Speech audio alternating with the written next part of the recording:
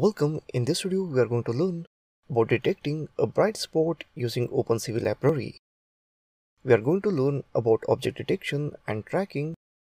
We will detect object and we will learn how to track objects using color spaces.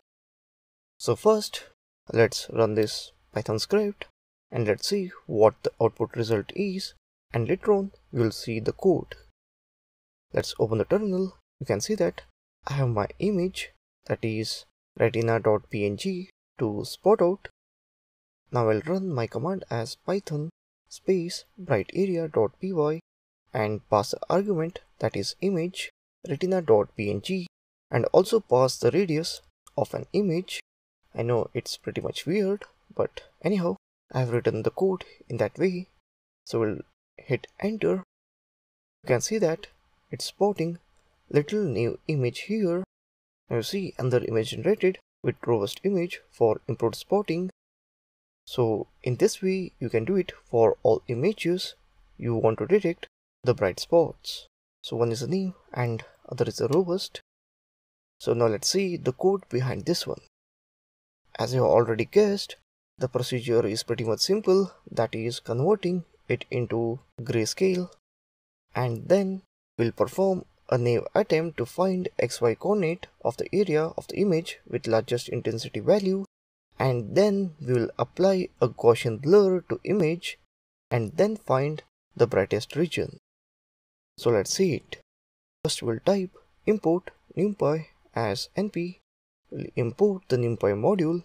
It is an open source extension module for Python, which we already discussed, so I'll not say it again. The new one I'm introducing here is import argparse. The argparse module, you can say argparse, makes it easy to write user-friendly command line interface. It's not that important to include it, but anyhow, I have included it. And the next one, import CV2. CV2 is a very popular library for computer vision on which our whole object detection section is based on.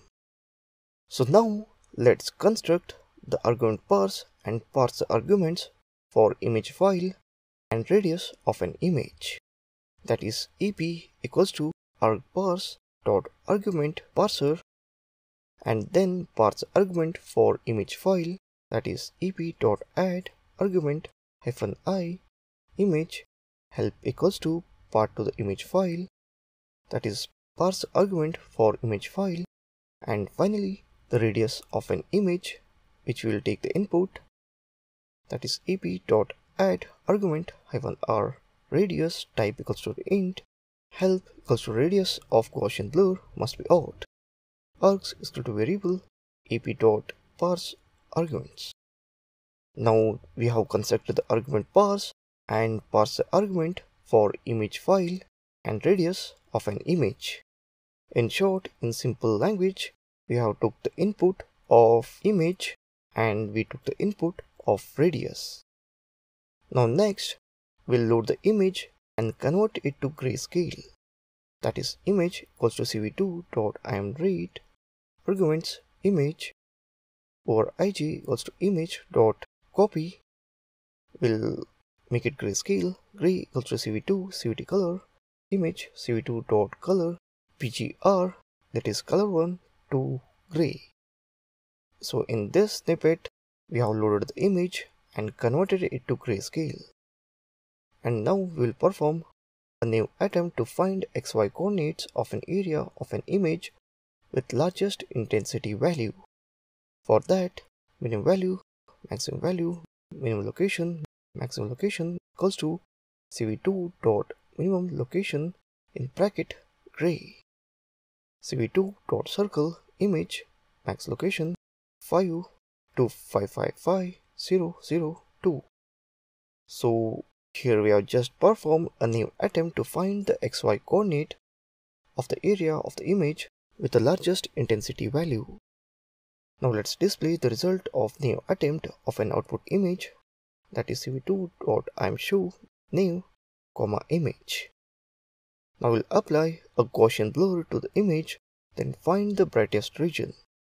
Gray equals to cv2 Gaussian blur gray arguments radius.args radius 0 minimum value, maximum value, minimum location, maximum location, cv2.minimum maximum location gray, image equals to over ig copy, cv2.circle image maximum location, arguments radius 255 0, 0, 2. So this one will apply a Gaussian blur to the image and then find the brightest region. Now we'll display the result of our newly improved method for spotting the brightest spot. It is cv2 imshow robust image. So that the image should weight, we'll write cv2.weight key 0.